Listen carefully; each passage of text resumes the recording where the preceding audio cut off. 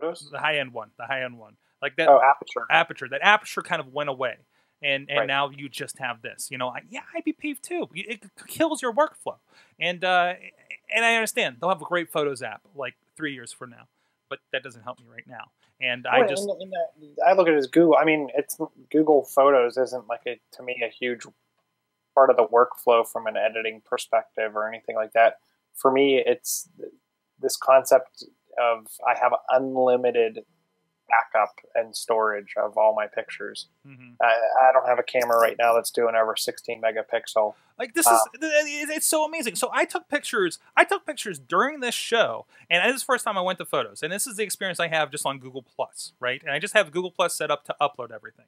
Have for a while, even does videos. Sometimes that gets a little scary, but already everything is up there. There's me playing with the dog. Oh, didn't go up there. There.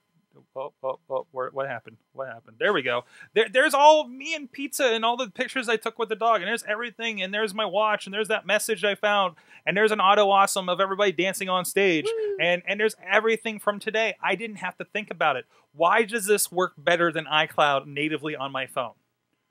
Which is bulky. If I went to iCloud.com, I'd be sitting here for a while. But. So I have the same experience using the Photos app and iCloud. I launch iPhoto or Photos every once in a while to make sure that it backs up all my iCloud stuff. That being said, obviously I have a limit on how much stuff I can store up on the cloud, so I have it where my machine pulls down the photos, and my last 5,000 or some photos are up on iCloud.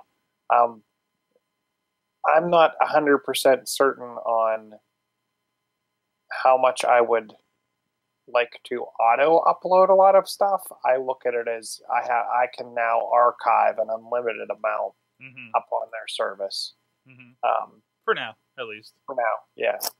And that's where I hope a lot of these services don't say, oh, it's unlimited for free right now. And even Microsoft saying it's unlimited for $100 a year. And the great thing is that searching that they're doing, because we saw bits of this already with Google Plus Photos, but I just typed in pizza. Seems to make sense for this show, and there's all the pizza. There's Katie with pizza. There's, I mean, it's amazing. It mistook this Dog and Blood comic book cover for pizza, apparently. But there's more Katie with pizza.